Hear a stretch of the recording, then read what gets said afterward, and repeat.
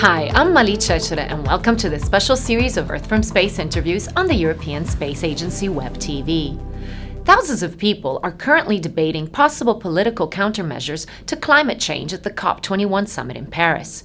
The UN Framework Convention on Climate Change has long recognized the need for global observations of so-called essential climate variables, which we at ESA are providing from satellite data within its climate change initiative. Some of the leading scientists on the essential climate variables have been kind enough to explain just what they're measuring within their project, why it's needed, and what it is good for. Let's go take a look.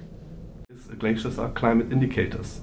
So they react on typical climate timescales, on changes in the climate, and by looking at how they change, we can determine how climate change independently from changes in temperature, for example.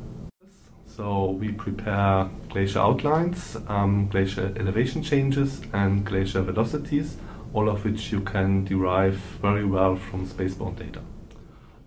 Especially through the Glacier CCI project, but also by some other project, we have now for the first time a globally complete inventory of glaciers, which means that we can say how many glaciers we have on Earth.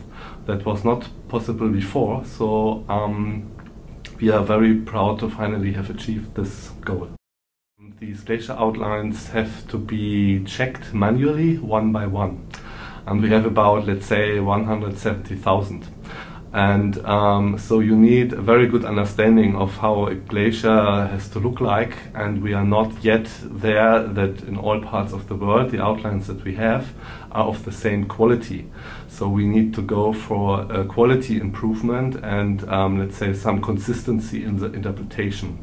And this is something we can hopefully address in phase 2 of the CCI.